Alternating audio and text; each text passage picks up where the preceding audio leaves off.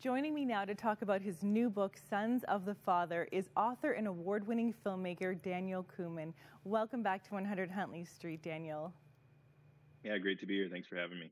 It's our pleasure to have you join us today. And you know, in your new book, you share that the Bible has a few major themes in it, running throughout the entire biblical narrative, but that one of the major themes, if not the major theme, is this theme of sonship.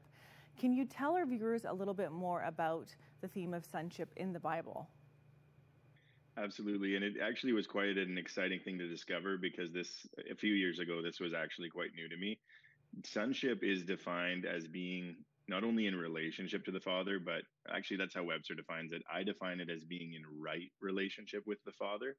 And we're talking about the Heavenly Father. And the theme that runs through the Bible so powerfully is this theme of sonship. And if you just look at a few quick examples, after the creation days when the Father was making everything, it actually climaxed, and the masterpiece of his creation was making a son, the son of God, Adam, which in the genealogy that's written in the Bible, it literally goes through and says that Adam was the son of God. So the Father, Yahweh, was literally Adam's father. This creates the entire relationship narrative that we're supposed to see as children of the Father, God. And when Jesus was on earth, who was the incarnate son of the Father, he actually spoke about this in all of his parables, all of his sermons, that the best way that we can relate to God in heaven is not as some big unreachable judge in the sky, but as literally as a son relates to a father. Well, it's so interesting, Daniel, because there are so many great theologians throughout the centuries that have really come to the conclusion that sonship and this relationship of child and father in heaven is really the core heart of what the Bible is saying. And, you know, when we read the New Testament through these eyes of sonship and we start to see the life of Jesus with this theme of sonship in mind, we gain a lot of new insights. And in your book, you point out some of those insights. Can you share some of them with us right now? One of the big ones, and the way that the book kind of is book-ended in terms of the story, is the story when Barabbas was released. We call this moment the Great Exchange in Scripture. You know, people talk about it as the Great Exchange, where Christ is on trial and given the option of releasing either an insurrectionist murderer or Jesus, who literally was healing and raising people from the dead. They chose the insurrectionist murderer and put Jesus Christ on the cross. Of course, he also went willingly, but the point is that the crowd also chose that they wanted Jesus to be crucified. And so in the book, it's kind of bookended on this premise of we are Barabbas. We are in the cell, hearing that call from afar, crucify him, being yelled. That's the part of the conversation we can hear, and we think that we are the one going to be crucified, and we're worthy of it. We deserve it. Our sin has separated us from God. We should be the one crucified. But then Jesus walks by, and there's no guile in him. There's no judgment in him. He actually came to rescue and to save and to deliver. And he walks by Barabbas, and the exchange happens. And in that moment, Barabbas realizes Jesus is going to die for me.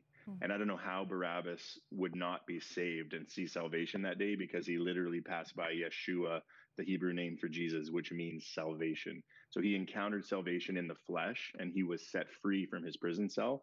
That is essentially the gospel. And here's the big one, Laura. This is the one that shook me, and why I wrote the book is because Barabbas is Hebrew for son of the Father. Barabbas literally means in Hebrew, son of the Father. And so when Jesus, the son of the Father, was at that trial, another son of the Father, Barabbas, separated from God, thinking that he wasn't able to ever be close to God. Well, God the Father saw him as a son, and he sent his only son, the begotten son, Jesus, to rescue and to transform and to save. And so as he walked by Barabbas, Barabbas literally became a son of the Father. And how amazing that in the scripture, these layers are there, that his name actually means that. It's so incredible. It's interesting. I didn't know those insights, and, you know, really, it was astounding for me to understand Barabbas and the connection to Jesus, the meanings of their names. And it takes me back to the book of Genesis you mentioned earlier about Adam being the son of, you know, God, and that's what the consideration of who Adam was, and there was this right relationship until humans fell. And of course, Jesus becomes the second Adam for us. He becomes the Son of God and does all those things you just said Jesus did for Barabbas, he did for all of us. And through what Jesus has done, we have a new identity. And this identity is one of sonship. And it's so important, you touch on this in the book, but when we have an understanding of our true identity in God, through this sonship relationship that males and females can have, it changes everything. Talk to us about that identity. Yeah, absolutely. And I thank you for that note about this sonship does not merely apply to men or to boys. It's very, very important to actually mention this, that the principle of sonship is a spiritual principle that we understand because scripturally it was written and talks about inheritance. It talks about the firstborn son receiving the inheritance, that this is the relationship we're talking about, is a spiritual identity of sonship. So it applies equally to sons and daughters. So we use this catch-all phrase of sonship, but it applies to all of the children of God. It's really important to see that. But some of the benefits, honestly, how could you, according to, what John said, if we talked about all the benefits, we wouldn't be able to fit them in all the earth, because it's absolutely tremendous what Jesus has done for us.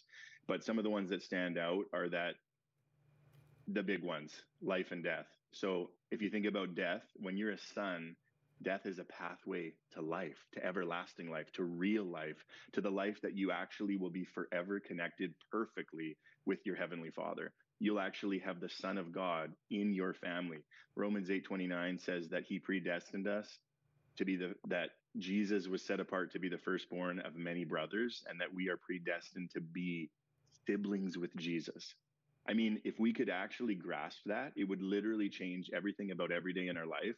And you mentioned theologians earlier. J.I. Packer wrote an incredible book called Knowing God.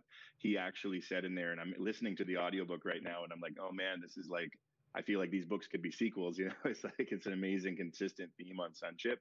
But he said, if you don't, as a believer, understand the meaning of sonship, you might not be a believer at all. It's like, I'm paraphrasing, but it's an incredible quote that he has in there, is like, you don't understand what your rights and what you actually have through the things that Christ has done for you if you do not understand biblical sonship. And that's why this book, I kind of say in there, like, it's an unfolding thriller, the Bible, that is. It's an unfolding thriller on sonship, and we are the ones invited to be the sons, the children, the sons and daughters. It's so incredible. Well, it is incredible, and it's a spiritual principle that resonates within us and then passed us into our lives. And when you think about being a son of God, when you think about being a child of God, the difference that makes in our lives, because we know that we are fully loved, we are fully secure in our lives here and in eternity. We have full access to our Father who loves us and wants to provide for us. Maybe somebody watching right now is feeling like, I want that access to God. I want to know what it's like to know God as my Father. Where would they start, Daniel? Honestly, a really beautiful place to start is the way that the saints of old started, which was on their face in humility before the Father, saying, Father, forgive me. This is the starting point, because when we actually even realize, and maybe someone watching right now will realize, oh my goodness, I've been so disconnected from the Heavenly Father. You can literally, with absolute joy in your heart, not with condemnation, but with joy, you can ask the Father to forgive you. And the instant that disconnection is broken through the unforgiveness and the brokenness, you all of a sudden go, wow, I am a child of God. And then you begin to pray and you begin to read the passages that talk about what it means to be known by the Father, that he came, like Jesus, the Father God sent his Son into the world not to condemn, but to save the world from condemnation through Jesus Christ, that you were actually saved, set apart, and according to Romans, predestined to know him. So when you realize that and you go, okay, God knew me before time, before I was ever created, God knew me, then you start to realize that you actually are precious in his sight, that you actually are made in the image of God, that you actually have a future and a hope. And when you realize that, it's like, now I'm talking to, as a child talks to his father. And this literally happened as I tried to sleep last night. My son, who's 3 years old, called, I hear him through the monitor, Daddy, I need you. I mean, how beautiful a call for a father to hear, that you actually need your heavenly Father. That's what he wants to hear from you. And then when he hears that, I mean, what did I do? I crawled into the bed. I put my arm around him. I stroked his hair, an intimate moment of connection between a father and son. That is your heavenly Father, except so much more than we could even understand in the physical. So just imagine that level of the Father's love for you. And then accept it.